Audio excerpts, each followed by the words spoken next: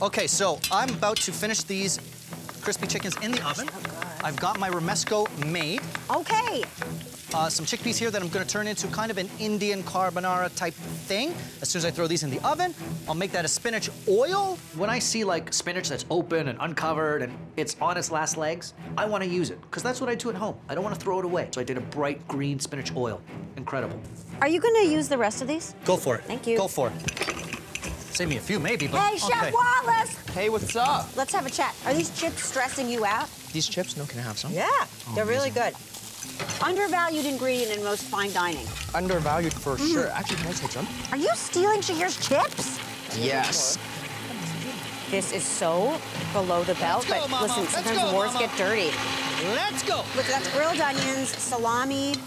And then the roti. So you're literally taking a leftover and reinventing it. Yes, I'm taking that. And it's gonna be like a main aspect. So that's there. Okay, so that's the roti. What's happening with your sauce?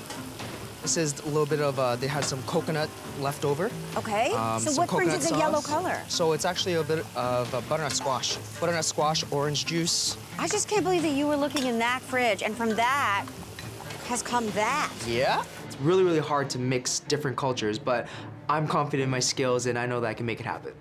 Salt. Woo! Now we're talking.